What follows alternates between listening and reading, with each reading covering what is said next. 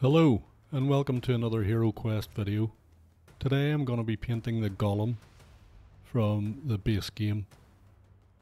I've undercoated the miniature white and I'm going to start off by using Occultist Cloak that I'm going to mix 50-50 with Speedpaint medium, and that is to thin it down and allow me to get a stone effect on the Golem. If you read the description of the Golem in the game, they say it's a stone statue, so I'm going to follow the card art and reproduce a stone statue here. It's kind of boring and it's really easy, but it gets the miniature done, and I may paint one differently in the future, we'll see.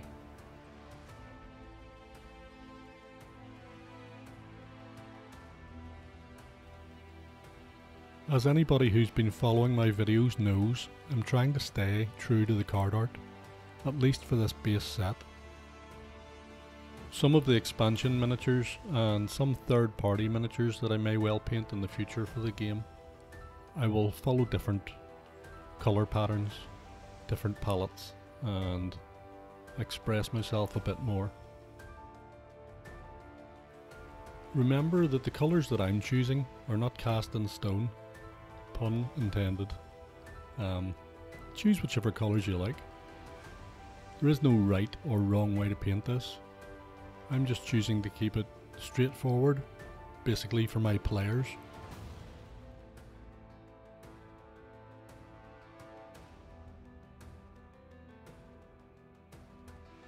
The next colour up that I'm going to be using is called Astromicon Grey. It's an old Games Workshop foundation grey. Any light grey will do, as long as it's a basic paint type and not a speed paint or a contrast paint, because they will not dry brush. The whole thing here is to give this stone effect a good heavy dry brush with a lighter grey. Just remember to wipe most of the paint off your brush and you won't go wrong here. And if you're new to dry brushing, remember, go to your local pound shop, Euro shop, dollar store, and buy some makeup brushes for ladies. They make great dry brushes. Now I'm determined to give this model some sort of colour, so I'm going to put two red eyes on it, just so it's not completely grey and dull and boring looking. So first colour is white, and with a fine detailed brush I'm going to dot two eyeballs, and then I'll come back in with the red. If you make a mistake here, it's not the end of the world, it's very easy to fix. Just go back over it again with some more Occultist Cloak colour.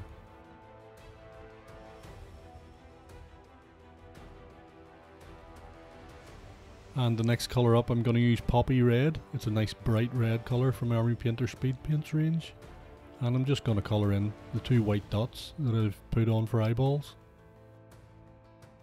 I did toy with the idea of painting the weapons silver to represent metal, obviously, but no, it's a stone statue, so it's going to have stone weapons as well. That's my thinking.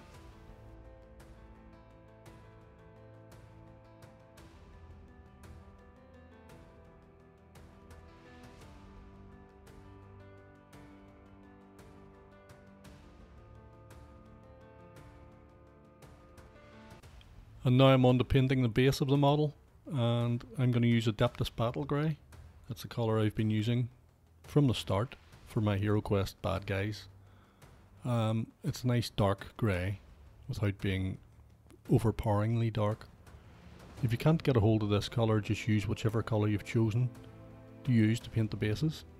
You can get fancy with the bases if you wish, but as I've said in previous videos, I have ideas for the bases for a later date.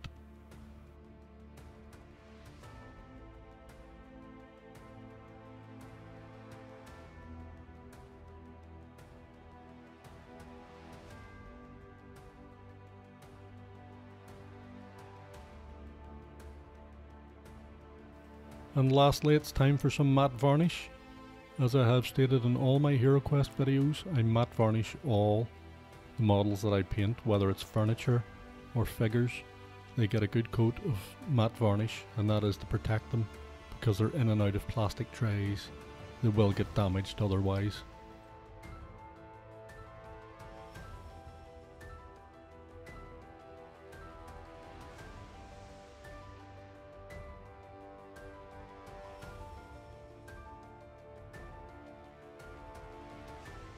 And that's it, job done. And this was probably the easiest and quickest model I've painted in many years. Because I decided to follow the card art and what Hasbro were telling me, that it's a stone statue, I knew it would be really easy to paint.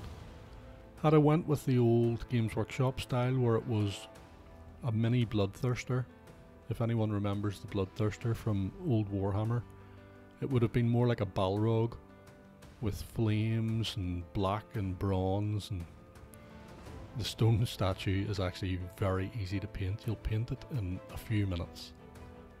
I didn't even speed this footage up a lot. I sped it up a bit for the sake of your time, but you can paint this model in 15 minutes, no problem.